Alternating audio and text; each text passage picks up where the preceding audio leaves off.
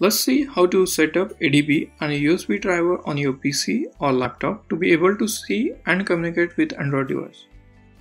If you already have USB driver for your Android device, go ahead and install it, or you can Google Android OEM USB drivers and click on search.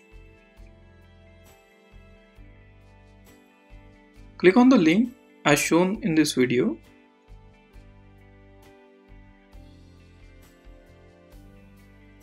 Scroll down to OEM's drivers table.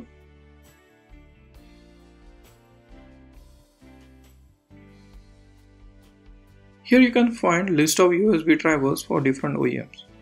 You can select and install USB driver as per your device manufacturer. Download USB driver and install it.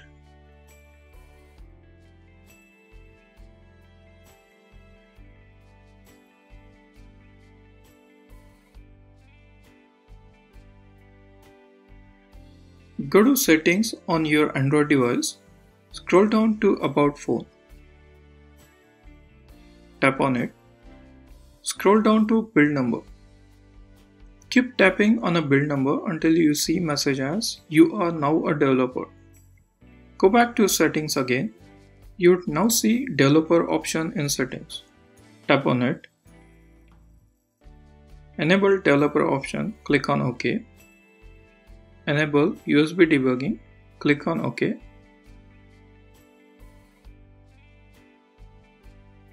Now connect your Android device to your laptop or PC with USB cable.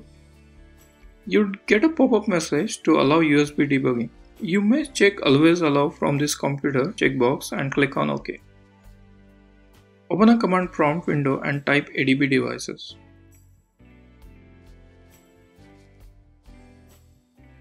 This command should list your Android device ID as shown here.